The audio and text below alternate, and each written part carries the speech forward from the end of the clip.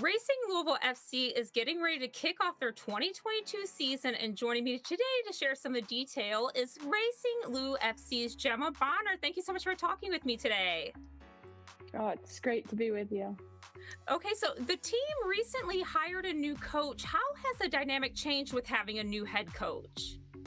Yeah, obviously, we've all come back the past couple of days. I think there's been a lot of changes, both players and the staff, and it's been a real positive vibe throughout the place. And everyone's come back, and we're raring to kind of get on the training pitch. We had a day of testing, and now we're just trying to get the training philosophies out on the field and move forward and grow together as a team. That is so exciting. Okay, now obviously every team's goal for the season is to make it to the playoffs and win the NWSL championship. But can you talk a bit about some of the team's other goals for the season?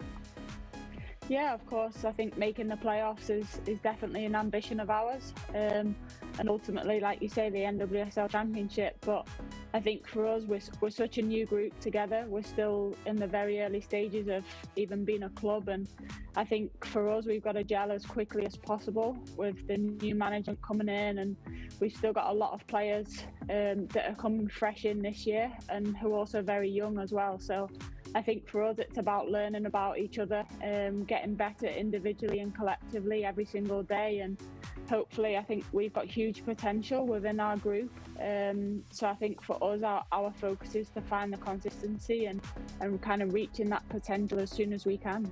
Absolutely. Okay, now you're from England and you previously played for Manchester City. What's your experience been playing for an American League team? Yeah, it's been an exciting challenge for me, and I've really enjoyed it so far. I think every game it's an exciting one to play in.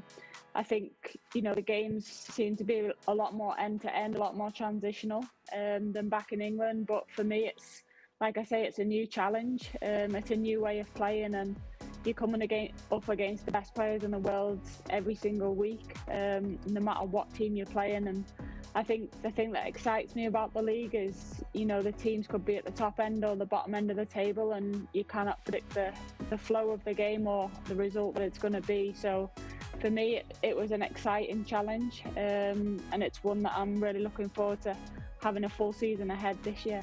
So I have to ask, have you gotten homesick at all? I thought I'd left the weather behind me, but since I've come back, I feel like I'm at home anyway. But no, it's tough moving away from home, and I think last year it wasn't too bad because it wasn't for such a long period. But the girls here, the whole club in general, they've been unbelievable with me, and they really kind of make it feel like a family environment in and around the training facility, and the people around Louisville, they've been really welcoming, and the girls, the coaching staff, they've been great. So for me, of course, I'm always going to miss home, but I really enjoyed my time here so far, and I'm excited for what's to come this year. And that's nice too, because your team, becomes kind of like your family. So that's comforting. And so you've been in Louisville since June, is that right?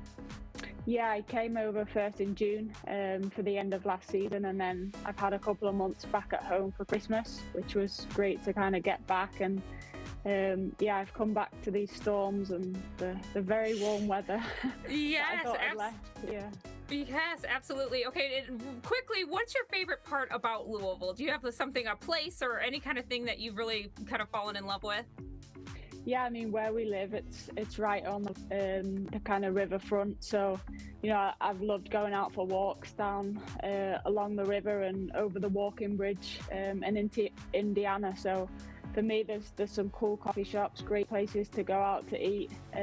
But yeah, it's nice, and it's quite a small town, but there's so much to do, and I'm really enjoying kind of exploring it and hoping to do a lot more of that this year too. That's awesome. Well, thank you so much for talking with me today. Oh, thank you very much. And Racing Lou FC will have 14 matches at their home field this season. For more information, just go to racingloufc.com.